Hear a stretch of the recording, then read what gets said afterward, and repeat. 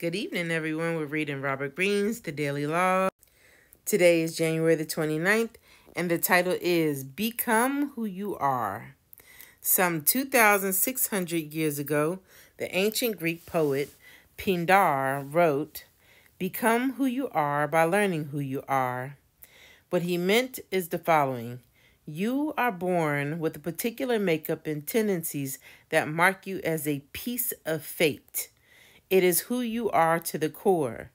Some people never become who they are. They stop trusting in themselves. They conform to the tastes of others, and they end up wearing a mask that hides their true nature. Daily Law.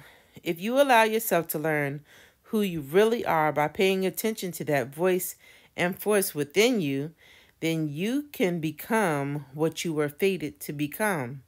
An individual, a master.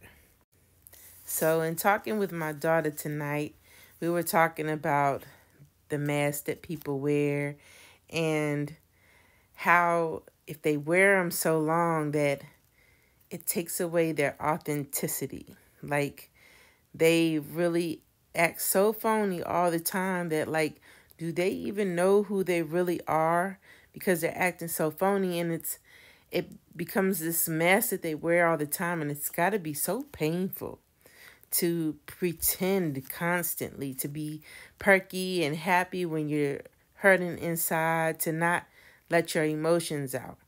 But becoming who you are and who you really are inside is so integral and important to what your journey and your path responds to. That's the best way I can take it. I can explain it. Like, if you can't be who you are inside, then it kind of just makes you feel heavy and anxious all the time, which has also been a theme. Me and my kids were talking about this heaviness, this anxiety that's in the air. It's like it makes you feel tight, in your chest, like you can't breathe. And I guess, everybody's kind of stressing. It's the beginning of the year and it's going by fast, and money and this and that. So, but it feels different. It feels like something thicker is in the air. But y'all have a good night and enjoy the journey while becoming who you are. Join me tomorrow. We'll do it again.